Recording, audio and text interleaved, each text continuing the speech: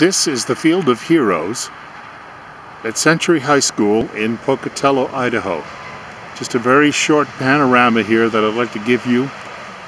There are 6,800, give or take a few, crosses and I believe also Stars of David that are in this field that represent those killed in 21st century wars from the United States.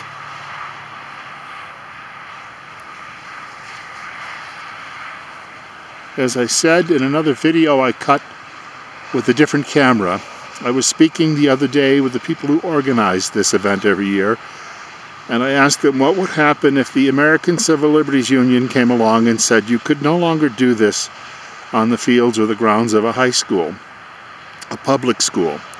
And I was told that the folks at the ACLU would be told simply, that's too bad, we're going to be doing it anyway.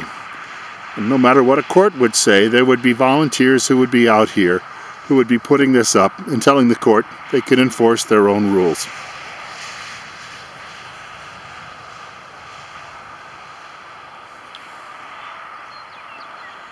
And just quickly, if I could, I'm going to try to pan around and give you a shot of some of the flags here as well. And of course the beautiful scenery around this school.